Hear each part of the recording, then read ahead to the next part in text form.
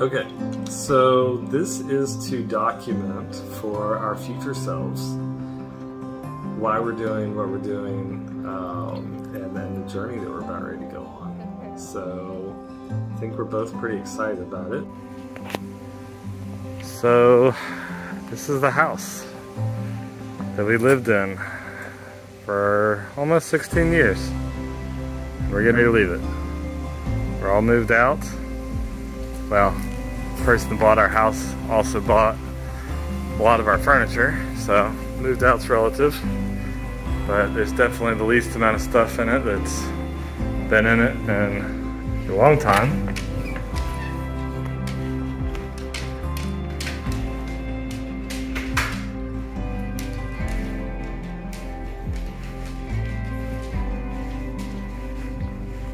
I think at some point or another, every square surface of this house has been modified.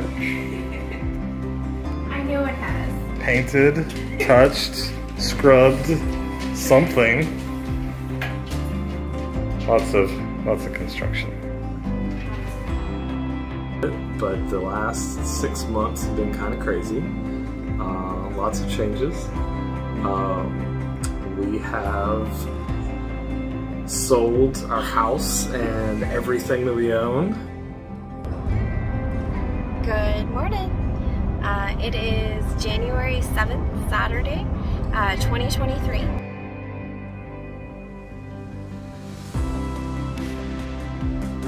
And bought a travel trailer, and we are leaving the state of Kentucky. And we're going to travel for a while. Why are we doing this? Well, we had always talked about wanting to explore and wanting to travel. I think we were sitting in Montana and it was so beautiful and we just didn't really want to come home. Video? Yeah. This is the video. Hi. Here we go. What mattered was being there with Drew and Ella and being present. Like, it was the most alive and present I had felt in so long. 6 months ago, we left the life we had built together in central Kentucky. Most, if not all, of our family and friends thought we were crazy, and still do. But we found the need to explore and break up the day-to-day that had become our lives. We live for the weekends and the time we had off from work for vacations. But our lives are so much more than just work. So, two relatively risk-averse people sold everything, including the house we had called home for almost 16 years, to live a little bit. It is difficult to believe that we just celebrated 6 months on the road. Time is persistently ticking away. Our days are now filled with the simple logistics: a place to park, things to explore, water, and resupplies. Drew and I joke we set out on this journey doing almost everything others warned against. We didn't have experience with camper trailers. Our first night in one was the night we took possession of ours. We're so new to this way of life, but yet we did have experience in backpacking, so we felt like this new take on camping we could handle.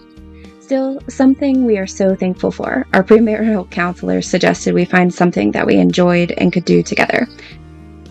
I'm sure James wasn't thinking long-distance backpacking was what we would arrive at, but in those hundreds, now thousands of miles we covered on foot, sharing so many highs and lows, and a tiny backpacking tent forged a strong relationship between us that has provided us the tools necessary to tackle all the crazy that life has and will keep throwing at us.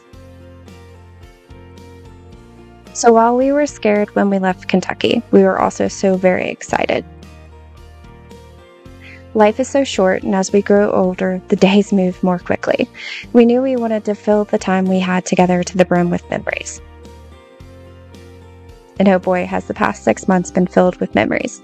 Many happy, a few sad, and a few in frustration. Nothing in life is ever perfect. Take, for example, the best campsite you can think of. There's always a drawback. Often it might be mosquitoes, such as the case in the Bridger Tetons. The downside does not negate the amazing experience. It just makes you appreciate it more. So I guess the big question, has the risk been worth it? Absolutely. Sleep comes easier, we are quicker to laugh and smile, and our time has been spent together in the moment. While we still don't know where this folly is going to take us, we are excited for the journey and so thankful we took the leap. We just made it to camp for the night. This is Big Park in the Bridger Teton National Forest.